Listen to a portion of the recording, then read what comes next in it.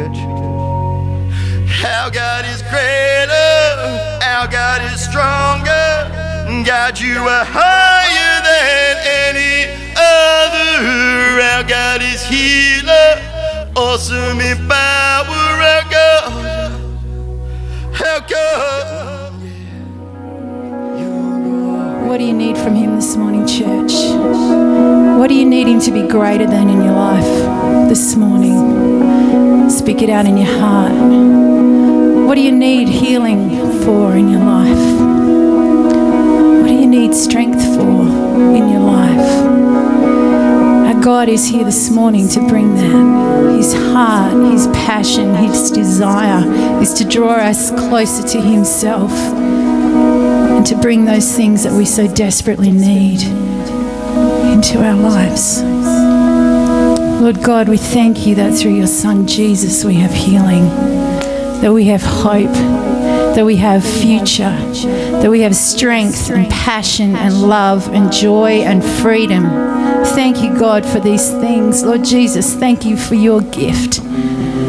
Holy Spirit, move amongst us. Minister to us this morning. Lord Jesus, you are the rock on which we stand. Thank you, Lord. Amen. For Jesus.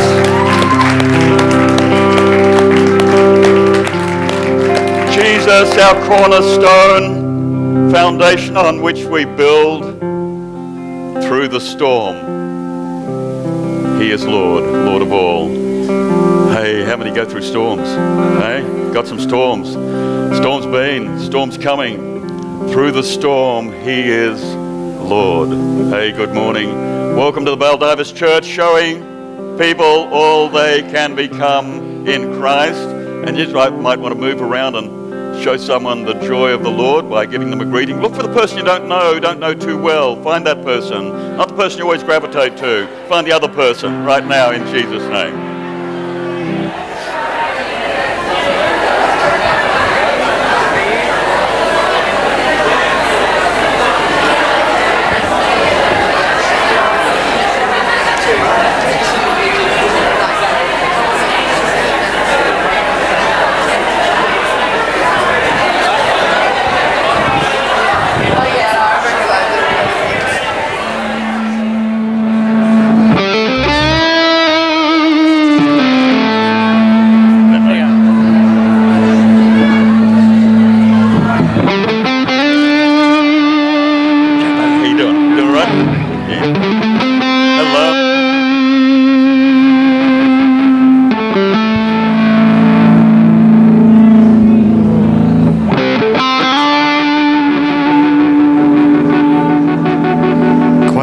Bunch this morning, aren't we?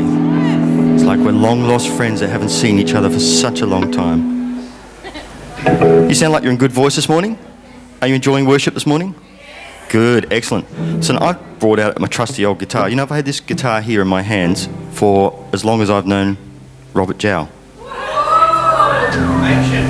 It's very, very old, that's right. Yes, you could do the math if you like. It goes back a very long way. I don't play it that much anymore, but I thought this morning we got this song and I just thought, hey, you know what? Let's bring out the trusty old faithful, because it's so loud and obnoxious. It's not like Rob and myself, we're just obnoxious or loud. No, we're nice guys. We are. All right, Adam, let's go. Praise his holy name. Say, who do you say he is? Who are you declaring in your life that he is each and every day? Who do you need him to be to you today? Yeah. Please take a seat. On your way in this morning, you received a newsletter. In there, you'll find a care card. Now, before we move on, care cards, I was prompted this morning, to encourage you to use your care card to declare who Jesus is to you today. What has he been dealing with you about this week, and what aspect of him have you had to cling to this week? You to be brave and write it down. It can be anonymous, or you can use your problem as an opportunity to encourage somebody else, because everything you go through is not just for you and you alone, it's for somebody else as well. So be courageous, be strong, do not be afraid, and share the problems that you've had in your life, the pains and the aches that you have had this week, maybe in the last few weeks. Just share that to be an encouragement to somebody else. You could put that on a care card, or be even braver and go face to face with somebody. You can also use your care card. If you're new with us this morning, you can register your details on the care card. You can ask for information, or you can just send an encouraging note or a praise and prayer point to anybody in the life of the church, and we'll get it to them. I also want to let you know that we have a new stock in the bookshop, so I encourage you to go have a look in the bookshop, and all our programs start back this week. Meanwhile, while you're filling your care cards, share your pens around. Church news will be on the screen. Malachi 3:10 says, "Bring the whole tithe into the storehouse, that there may be food in my house. Test me in this, says the Lord Almighty, and see that I will not throw open the floodgates of heaven and pour out so much blessing that you will not have enough room for it." You know, God supports our steps of faith when we obey him, even in small ways. Romans 5:2 says we find ourselves standing where we always hoped we might stand, out in the wide open spaces of God's grace and glory, standing tall and shouting our praise. I will bring praise. I will bring praise. I will rejoice. God is my victory, and he's here.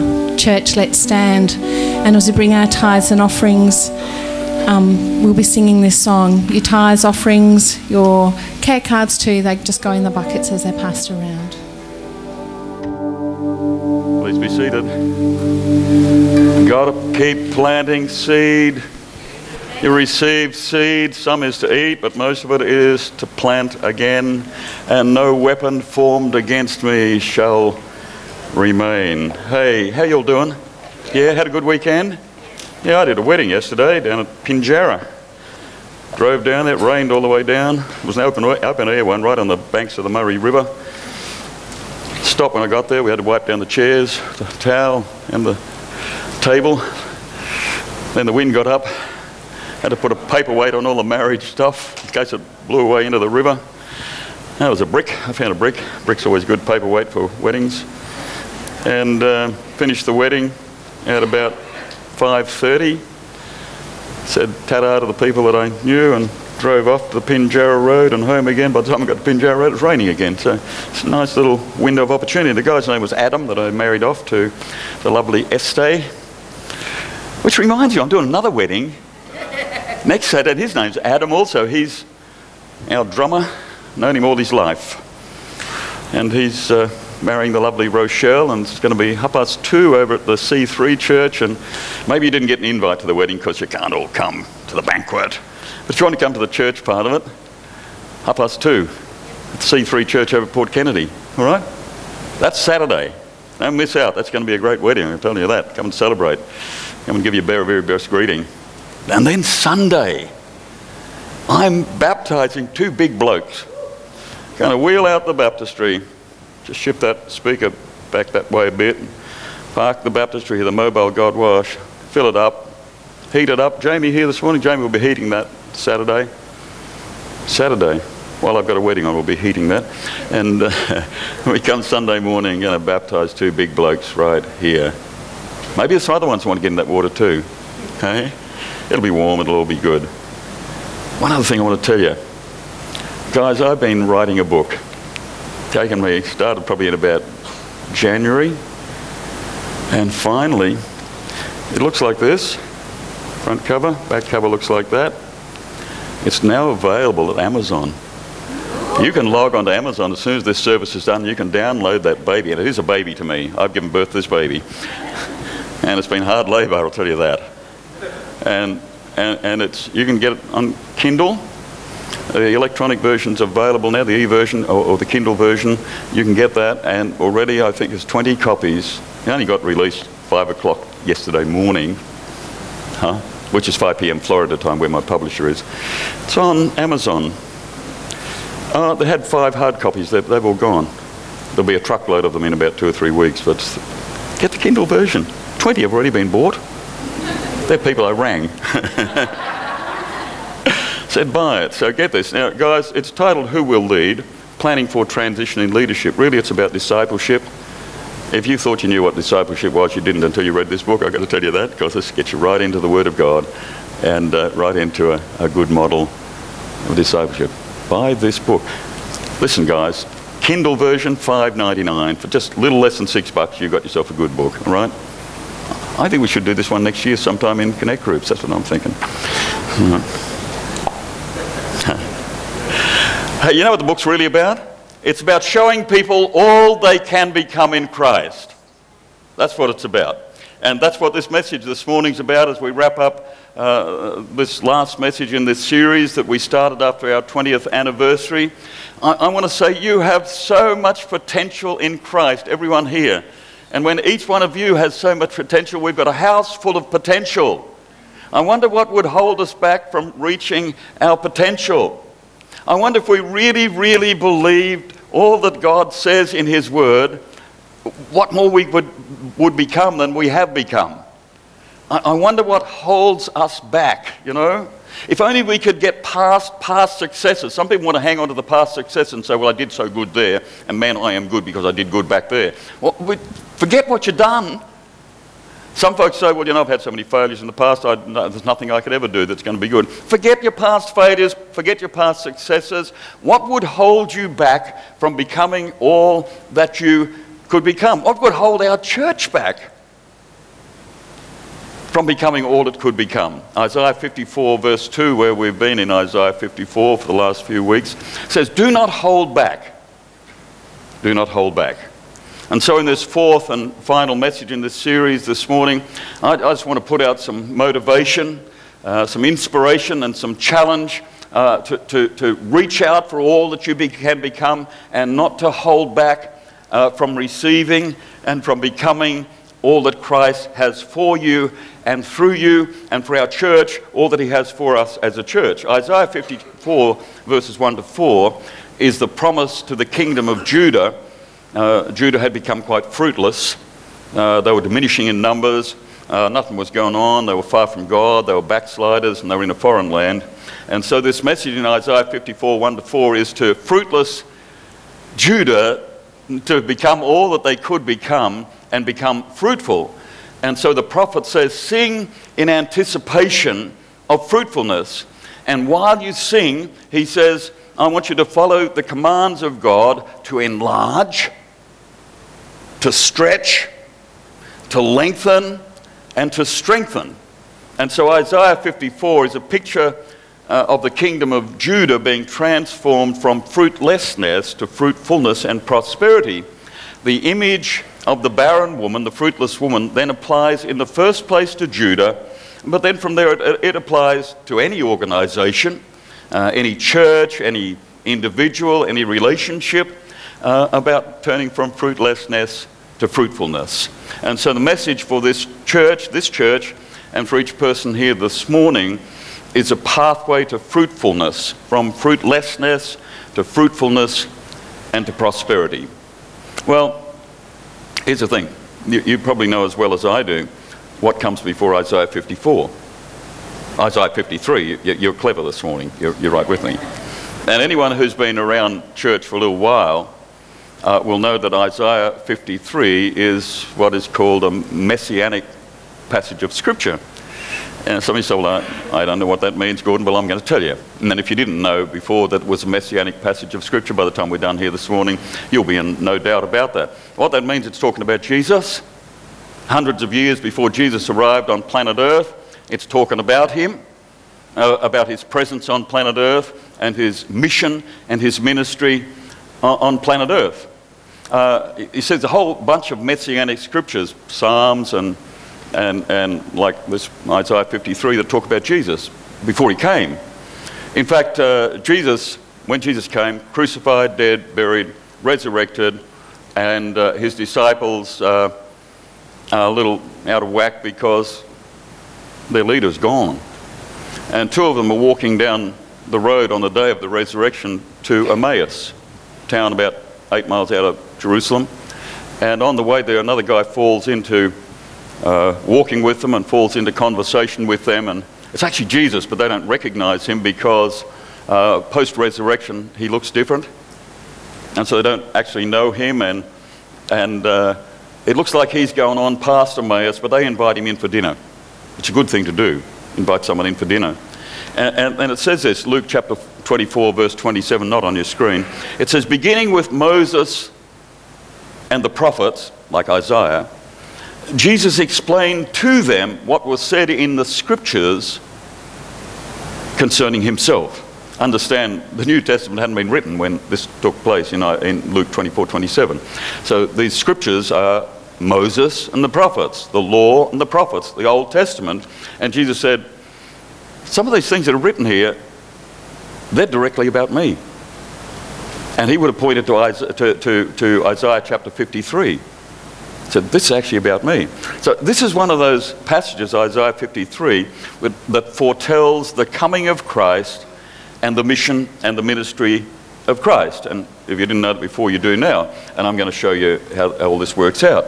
But what I want to say about Isaiah 53, I reckon that this verse I'm about to read you from the New Testament is a great summary of Isaiah 53. It's Ephesians 5, 25, 27. It says, Christ loved the church and gave himself up for her to make her holy, cleansing her with the washing of water by the word. He did this to present the church to himself in splendor, without spot or wrinkle or anything like that, but holy and blameless. Christ loved the church and gave himself up for her. So this is actually a commentary on Isaiah 53. The idea of the sacrificial ministry of Jesus Christ was to set up the church and the individuals of the church to become all that they could become, to flourish and to become prosperous, to become fruitful. In other words, to enable us to become all that Christ created us to become. So Isaiah 53 is a scripture that foretells the ministry of Jesus Christ on planet Earth. And so by the time we get to the end of Isaiah 53, we have described for us therein Jesus Christ dying on the cross for us, for our sins, our transgressions, and our iniquities. And in case you don't know what that means all the bad stuff you've ever done and ever were, Jesus died for them. Secondly, he died for our pain and suffering. By the time you get to the end of Isaiah 53, you'll understand that. And thirdly, he died for our healing. He died for our healing. Isaiah 53, verse 4, he himself, this is Old Testament, like hundreds of years before Jesus is born, he himself bore our sickness and our suffering. Are you with me so far? You going? This is messianic. Another translation says he took up our pain and bore our suffering. Isaiah 53 verse 5, by his wounds, or by his stripes we are healed. And so I just want to tell you, there is healing in Jesus' name. If you get nothing else this morning, take this home with you. There is healing in Jesus' name. And be my prayer this morning, I prayed this before I got here, that someone here this morning would find healing in Jesus' name. There is healing. Jesus is the healer. Jesus is the healer. And just in case you think this is decidedly Old Testament and it's, you know, it's not for us today, well, it's a messianic passage of Scripture. And I want to read to you from 1 Peter, because in 1 Peter, Peter gives us exactly the same stuff. Indeed, once you read 1 Peter, and you already read Isaiah, if you take any reference from Isaiah out of 1 Peter, ain't much left. Peter he peppers his writing with Isaiah. It's kind of like it's the only book he ever read. And he puts it all in there. And if you took Isaiah out of Peter, there wouldn't be much left. And this is what he said, 1 Peter 2:24. He said, he himself bore our sins in his body on the cross, that we might die to sins and live to righteousness. By his wounds you have been healed. And you say, where have I heard that before? Isaiah 53. He just took it and weaved it in there. It's what Isaiah said it would happen. It happened. And Peter said, look what happened. You've heard it said before. Some people make stuff happen. Some people watch stuff happen. And others say, ooh, what happened? You know. So Isaiah said it would happen. Jesus made it happen. And Peter said, look what happened. And I say, latch on to what happened through Christ. Latch on to what Jesus has done on your behalf in regards to your transgressions, iniquities, sins, and also your healing. By his wounds you have been healed. Isaiah 53 verse 5 says, he was pierced for our transgressions. He was crushed for our iniquities. And the punishment that brought us peace was on him. So when you go back to Isaiah 53 verse 5, you see our transgressions, our iniquities, our lack of peace. And he took that on himself.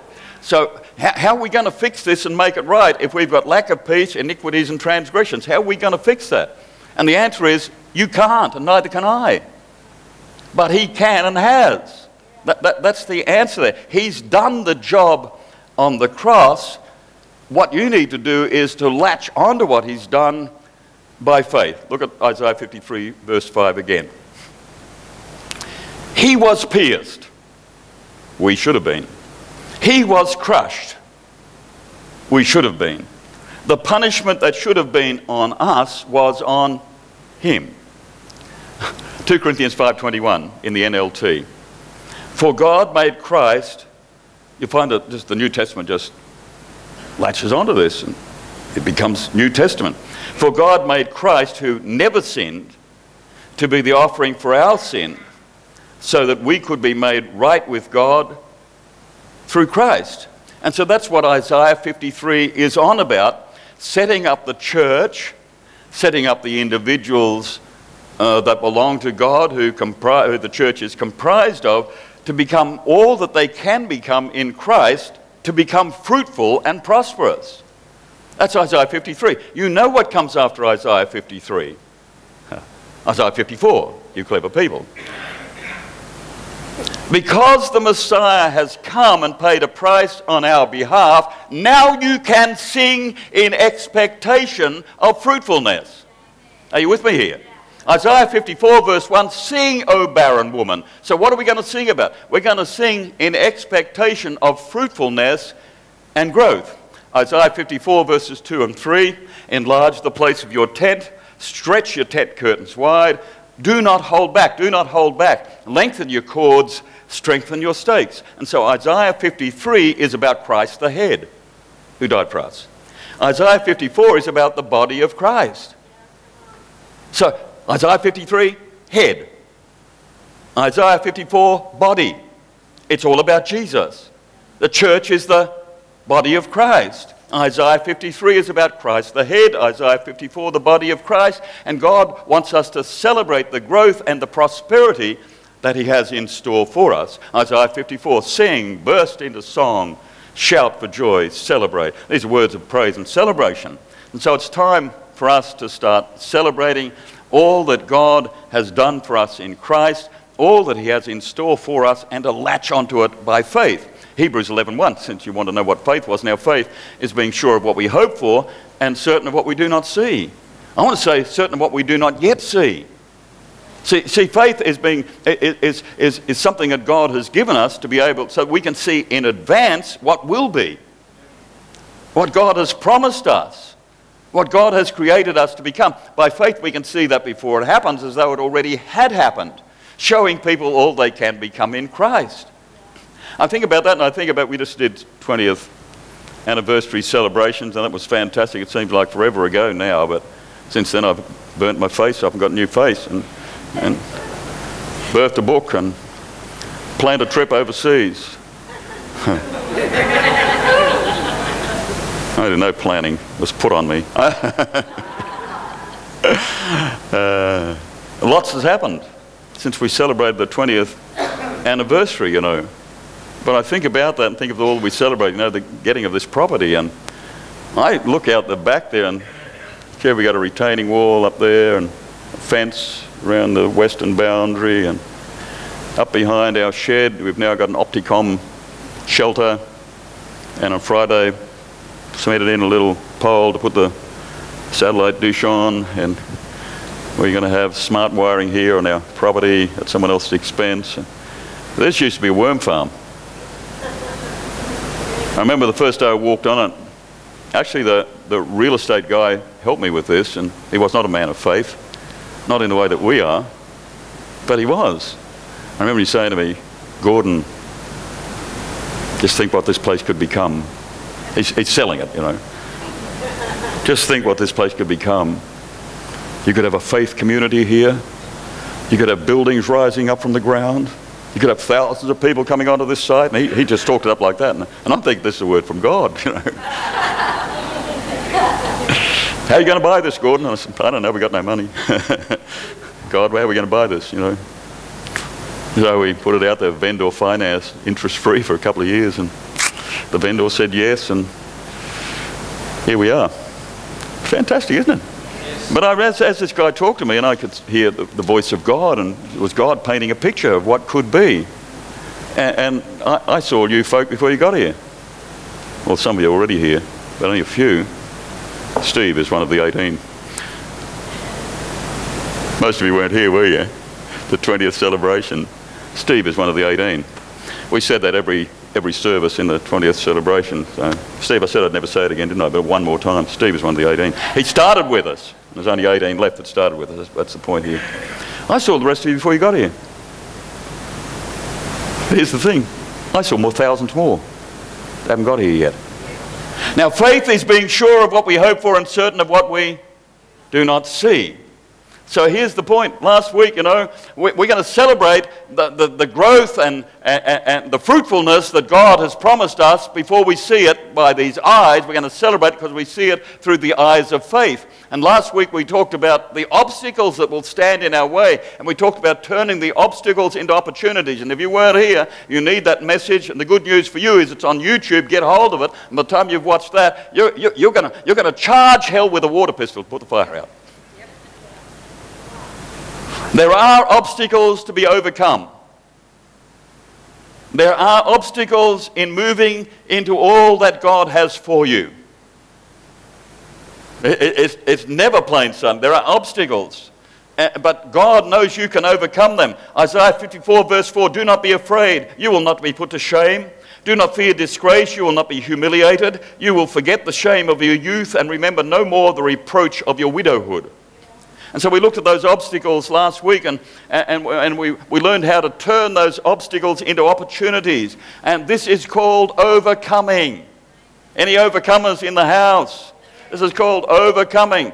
When you refuse to let obstacles stop you from becoming all that you can become in Christ, all that you were created to become, this is called overcoming. When you have decided in your heart of hearts to not hold back, this is called overcoming. Isaiah 54 verse 15 and verse 17. If anyone does attack you, it will not be my doing. Whoever attacks you will surrender to you. You can take on all sorts of people. You really can. Because they will surrender to you. No weapon forged against you will prevail. That sounds like a good line for a song, doesn't it? No weapon formed against you will prevail. Forged against you. You will refute every tongue that accuses you. This is the heritage of the servants of the Lord, and this is their vindication from me, declares the Lord, and this is called overcoming. Attacks may come, but they will not prevail. Weapons may be formed against you, but they will not prevail. Voices may speak out against you, but God will give you the right answer, and sometimes, my friends, the right answer for you is silence. Because God can say better stuff than you can. God's got an answer already figured out. God's got it covered. Jesus Christ gave his all for you on the cross. That's what Isaiah 53 is all about. That's the message, that you might become all that you can become in him. And the message of Isaiah 54 is that you might become all that you can become because of Isaiah 53 and the price that Christ paid. It's about the church prospering and being fruitful, but it's about the individuals in the church prospering. Isaiah 54 verse 3, you will spread out, for you will spread out to the right and to the left. Your descendants will possess the nations and settle in their desolate cities. So whatever else this verse is speaking about, it's speaking about growth and prosperity. It's getting bigger, it's getting bigger. God wants you to prosper. Isaiah 54 verse 10, though the mountains be shaken and the hills be removed, yet my unfailing love, his love never ends. My unfailing love for you will not be shaken, nor my covenant of peace be removed, says the Lord, who has compassion on you. God wants you to prosper. Isaiah 54, verse 11 and 12, God speaks about the prosperity of the church for which he gave his son. Listen to this, and I hope you get this. A picture of the glorious church. I will rebuild you with stones of turquoise, your foundations with precious stones. I will build your towers with rubies, your gates with stones that glow like fire. I was thinking about that. I've talked to Rob about putting gates at our entry there with a little remote. You know, keep villains out. And it's just got a description of the gates with stones that glow like fire. I'm thinking fiery gates. Whoa. And I got the fiery remote. Gates come open. Gates close. Open. Stones that glow like fire. And the wall around you with jewels. I myself will teach your people and give them prosperity and peace. So that to me looks so prosperous. Turquoise, precious stones, rubies, stones that glow like fire, walls with jewels, and just in case you missed it, prosperity. Prosperity. Hallelujah. The church glorious. It's the church we're talking about. Isaiah 53, the price was paid. Isaiah 54, the prize is offered. You got it? Isaiah 53, price. Isaiah 54, prize. In Jesus' name. Isaiah 54, verse 2, do not hold back. It's all there for us, do not hold back. So what's it mean to hold back? What's it mean to hold back? See, if we're told not to do it, what's it mean to hold back? Now, football season's over.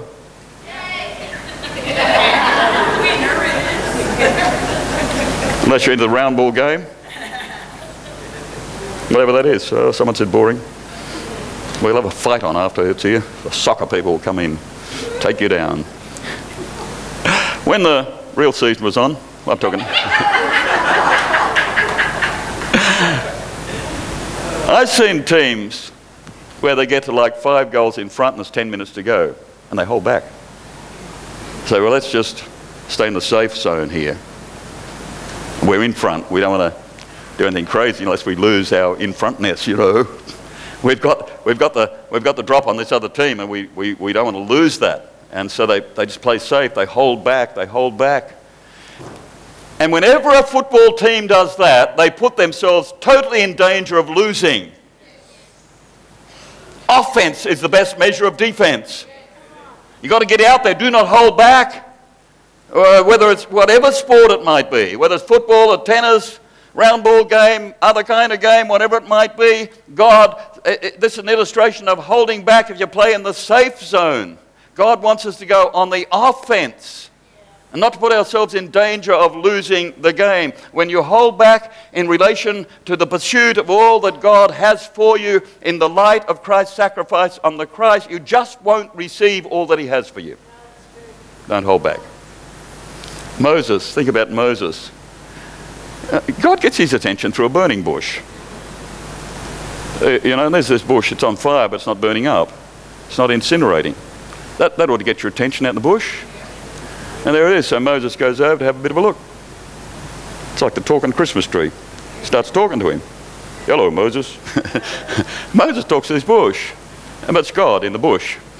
And God says, look, all my people, all my Israelites are in slavery in Egypt, and I want you to lead them out, and you can become the greatest leader in the whole world.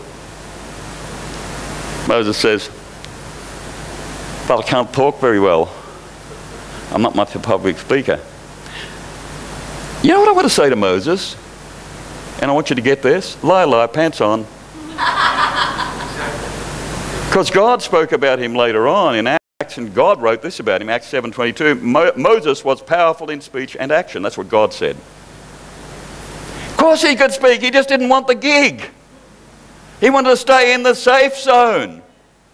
He didn't want all the challenges of leading people, and there are challenges, people. As soon as you get more than me, there's me and the missus in the house. So I'll put that back where it came from in our house. One of us, it wasn't me. She said, well, there's only 2 of us. And she said, yeah, you've worked that out. Imagine when you multiply that by hundreds. That's what I got.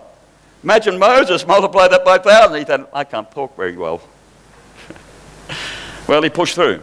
He held back for a little while. He didn't push, then he pushed through. And he did become one of the world's greatest leaders and gets a gig in that book as well. Think about Gideon. Gideon's in the time of the judges and everything's going lopsided for Israel. And God's after a new leader. And there's Gideon hiding in a wine vat, not doing wine but thrashing out grain. He's in this vat so that the enemy can't see him because he's a man, he's in hiding. And the angel of the Lord comes and says, I want you to lead my people and get them back to some stability, give them some leadership, spiritual leadership, economic leadership, military leadership. And Judges 6:15, Gideon replied, how can I save Israel? My clan is the weakest in Manasseh and I am the least in my family. I'm just a little man.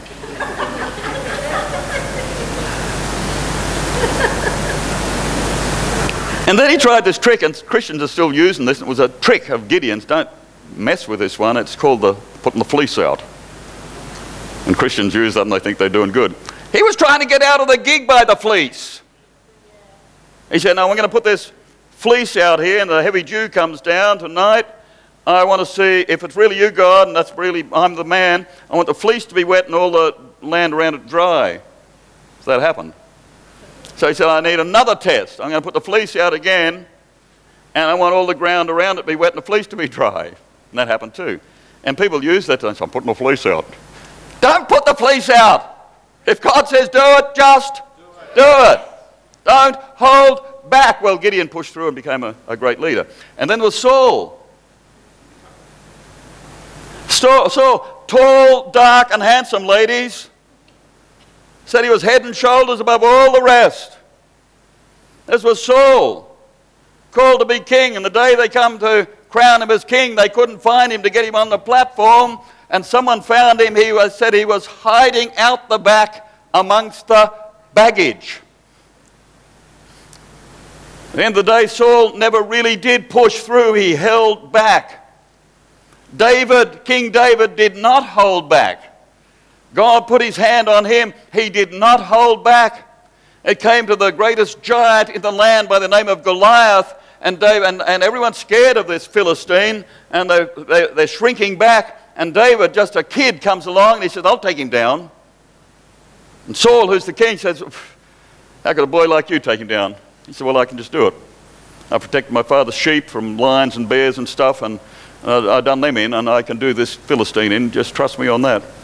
Saul said, well, you need to wear my armor, and he puts all this armor on. David's never worn that, and he's there in all this iron armor, and he shuffles it, and he said, I've got to take this off, that's just not me. And folks, don't try and wear somebody else's ministry or armor, that won't work. And he said, what my ministry is, he said, it's a little slingshot, and he went and got 5 little pebbles out of the creek. And he said, I'm going to take him down. And he comes towards him, and Goliath's mocking him because there'll be lots of mockery come your way when God wants you to step out. Don't hold back. And so he gets this one pebble in the slingshot, and he whirls it round and hits him right and brings him down and chops his head off. Great Sunday school story, isn't it? I love the bit they chop the head off. Okay, what are they going to do with Goliath now? They're going to chop his head off. And I've heard this said, well, you know, if David really was a man of faith, how come he got 5 stones? Why didn't he just take 1? I heard a preacher preach on this once, and he said, well, that's because he knew he had 4 brothers. He's going to take them down too.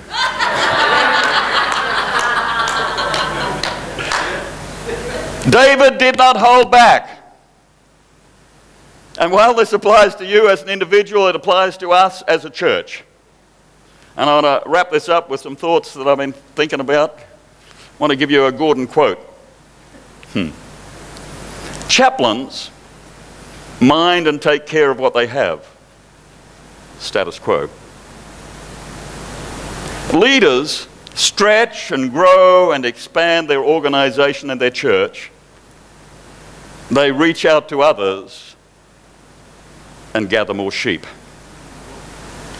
Can I just say this, by the way? The Bible says, you know, all the believers are sheep. And the word pastor is Latin, actually, for shepherd. So We learn about how to care for the sheep and how to be bothered about the sheep and how to have pastoral ethics when sheep go wandering. Did you know sheep sometimes wander? I was brought up on a farm. We used to put electric fences up and that'd fix them.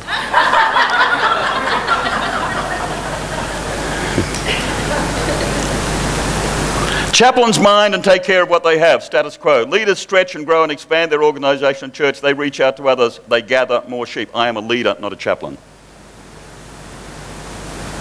As a church, we just celebrated 20 years of ministry, and after it was all over, a number of, on Facebook and in other communication avenues, said some good things and said, you know, we've just been here recently, came in the last year or two or in the last month or two or this year, whatever, and they said, I'm ready now for the next 20 years. Lots of people said that. I just love working with you, sheep. Come on, we're going to start. It's now time to write the next chapter of the story of the Baldivis Church and to grow and expand into 2013 and beyond, right? Are you with me on this? Don't hold back. Don't hold back. I wrote this down, I sent an email to Catherine because some things we've got to talk about before I go away in a couple of weeks' time, and I wrote down all these things, and she hasn't talked to me since, really, because I frightened her. I think it's tomorrow. 2013, intern program. We got 8 interns that I'm aware of. And that's going to require, from my point of view and those close around me, coaching, supervising, organising, motivating, and like that. And as I look at the growth that we have already, and to not just to mind that as a chaplain, but to expand it, more staff, more support leaders for playgroup, because we run 3 a week. And that's a great inroads into the community.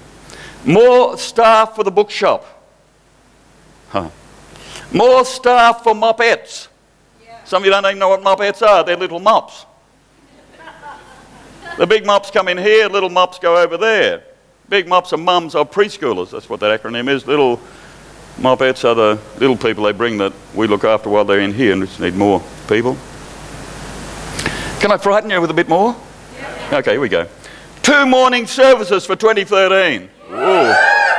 Everyone except the musicians did that then.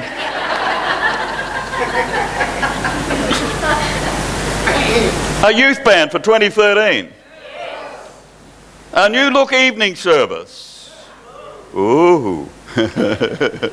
What's it look like? You say, I don't know. Baldivis Church presence in the new Baldivis High School. We already have. We've got so many Year 7 students that are just going to go in there and become Year 8 students in that brand new school. And we've already got the connection. We're going in there with them. That's past relief here, aren't we?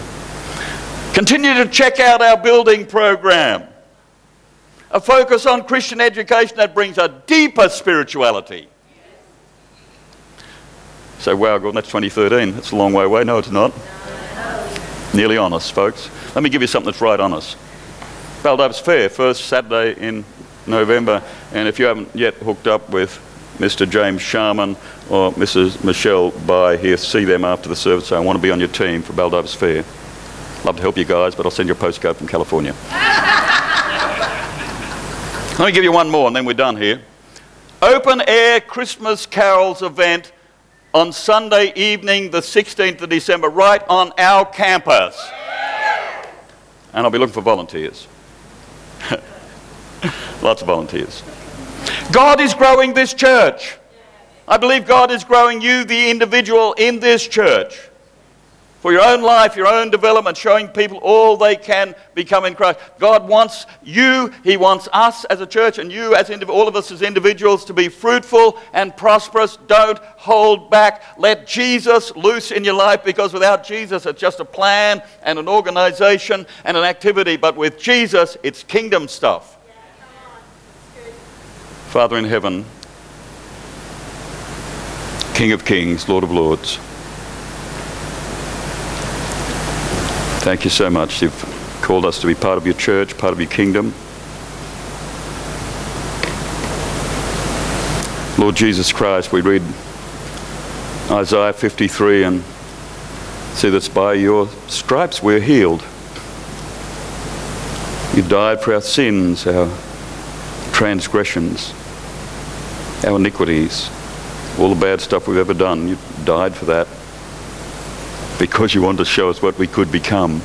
You want to sing in anticipation of fruitfulness and growth as individuals and as a church. You've opened up so many opportunities for us, and we don't want to hold back. Holy Spirit, just put that word on each one of us right now. Don't hold back, don't hold back, don't hold back. Father, I want to pray for those folk who said yes to becoming interns next year, to going to Bible college and having a place of ministry in somewhat of a formal way in the life of this church. Holy Spirit, make that word be for them this morning. Don't hold back.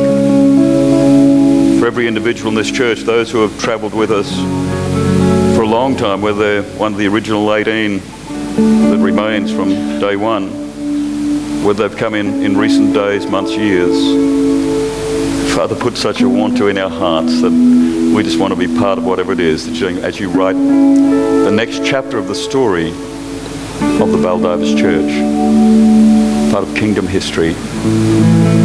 Oh, Father, put a joy in the heart of everyone here this morning. Those who need healing, Father, that they'll latch on to what Jesus has done on the cross. Make it part of their own experience.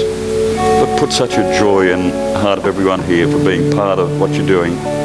Whatever part they play, part of the story, part of the chapter.